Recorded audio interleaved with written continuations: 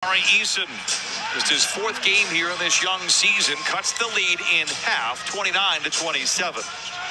Brian, let's remember for Houston, they have Cam Whitmore, who's just 19 years old, was the MVP of the Summer League, and he's not even with the team right now.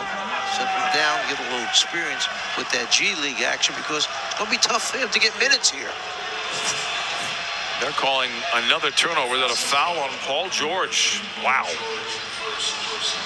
8 giveaways for the Clippers. They're just 0 for 3 in the quarter.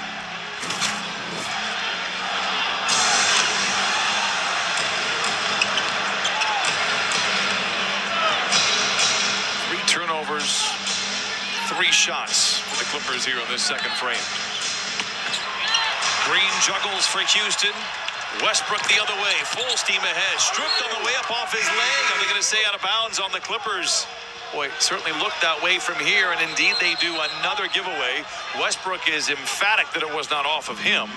Now the officials will converge. Let's see. Your official in that slot position who was pointing the opposite way. Westbrook lobbied. And look at that. Good job out of Russell Westbrook, saving yet another turnover here for the Clippers. Derek Richardson makes the call.